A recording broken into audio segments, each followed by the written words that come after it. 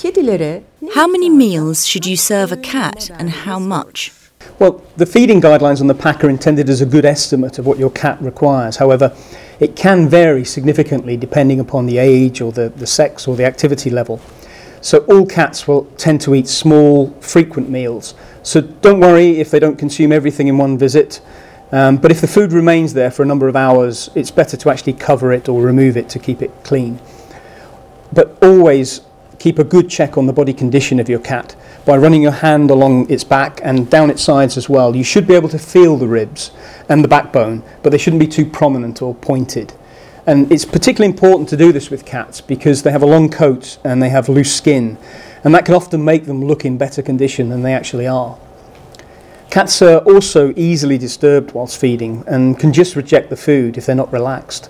So it's best to avoid feeding them in noisy, busy places where there are children or other pets are present as well.